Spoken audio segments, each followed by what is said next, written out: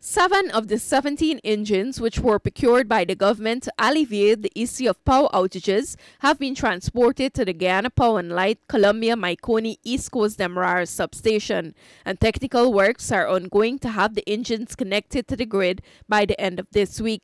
Minister within the Ministry of Public Works, Deodat Indar, told the newsroom on Monday that installation has already commenced since preparation works to ensure the physical infrastructure is in place were conducted at the site ahead of the arrival of the engines last week. So this morning we have about 6 or 7 of them on the plank. The concrete plank. They're hooking up the fuel lines, the transformers and the switch gears so that can go into the system. Right? So we want to get that, at least we want to get that set up. Indar said the works are being done in phases. So now they're running the cabling, they're putting in the radiators, they're hooking up the fuel system, and they're hooking up the generator to a switch gear and the transformer so that it can be plugged into the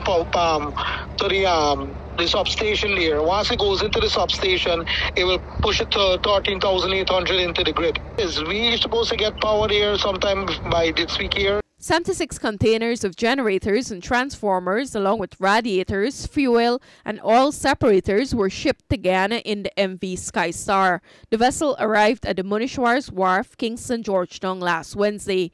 They were immediately offloaded and transported to the Colombia Mahaicony East Coast Demerara substation for installation.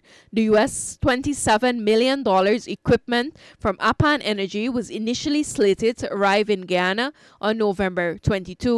Indar told the newsroom recently that the equipment were shipped separately to Guyana from different territories. However, he said there were some slight delays with the shipment as it relates to the passage via the Panama Canal, resulting in the delay. The country's power company was forced to implement a low-shedding schedule across the country as it did not have the capacity to feed the increase in demand for electricity.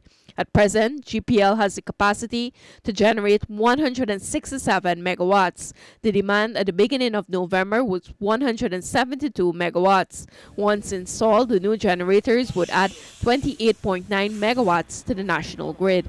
Reporting for the newsroom, Sharda Bacchus.